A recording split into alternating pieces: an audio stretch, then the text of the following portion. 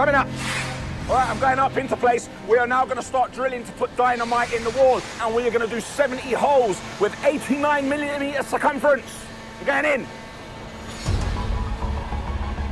Oh, wow. I'm joining miner Manfred Pichzer in a monster machine called the Drilling Jumbo for task number 1, cutting holes in the rock face.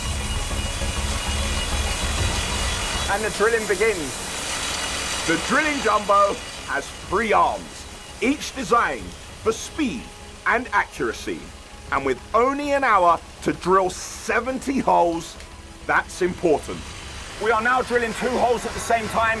They are both at different depths. And when we get to the 8-meter depth we need, they'll stop automatically and then we can put them in a new place.